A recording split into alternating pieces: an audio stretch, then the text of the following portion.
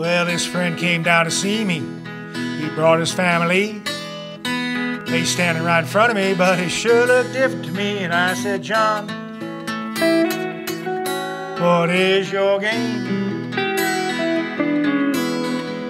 Well, you're standing right in front of me, but you don't seem quite the same. You see, he used to drink me under the table.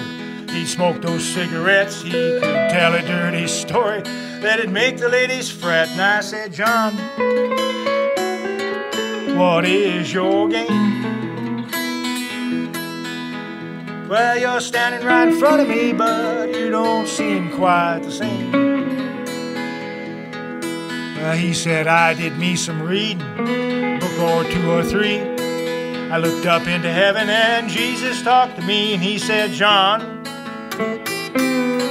look at what you're doing. You better come to accept me and knock off all this drinking, smoking, and screwing. And I said, John, well, you must be putting me on. 'Cause you're the last person I ever thought would give his life to God. You see, he used to drink me under the table, smoke those cigarettes. Boy, he could tell a nasty story. He'd make the ladies sweat. And I said, John, you must be putting me on. 'Cause you're the last person I ever thought would give his life to God. You know, I've had other friends, they've turned to Christianity. They quote to me some scripture and they look perplexed at me, and I just say, whoa,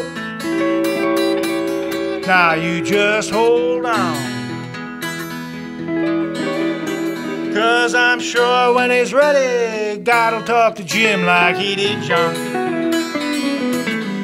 Yeah, I'm sure when he's ready, the Lord will speak to Jim like he did John.